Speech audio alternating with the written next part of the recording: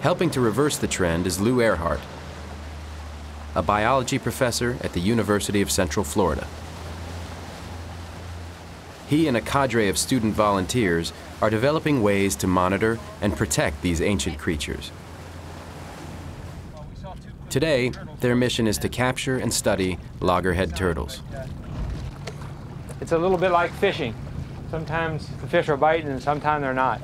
Oh, there's something in it. There's something in it right there. Okay, we got a loggerhead. Here we go. It's a beautiful loggerhead. Typical Indian River Lagoon loggerhead. Flipper, and then get a rear flipper also. Once Terry's got it stabilized with the front flipper. Don't let him bite you. The loggerhead is quickly transferred to a larger boat. All right, good work. Then it's tagged, measured, and weighed. Left is HA268. Right front flipper, and maybe it can't move. Before it's released, blood and skin samples are also taken.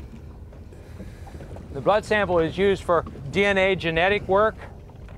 We're interested in the long-term trend in marine turtle abundance. It's impossible to manage the recovery of an endangered species if you don't do that. So she weighs a little more than I thought she did. Okay, we can let her go. More like 140 pounds. These sea turtles don't mature until they're 25 or maybe even 30 years. They don't even start to breed. And we know that they breed for at least 20 years, maybe a lot longer than that. She's a long way from being old enough to breed. Probably as many as 10 years before she shows up on the nearby beach.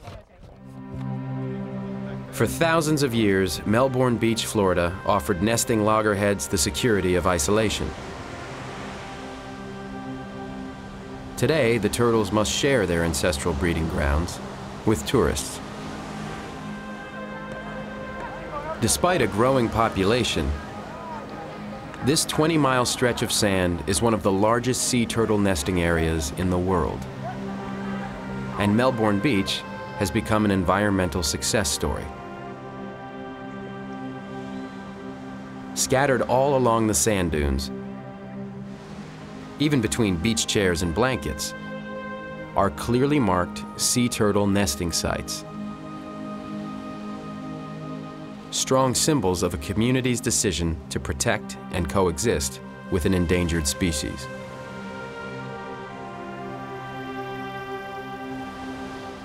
But when day slowly turns into night, Melbourne Beach becomes the sole domain of these ancient mariners.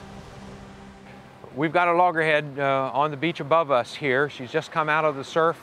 She's moved up on the beach and has prepared the nest site.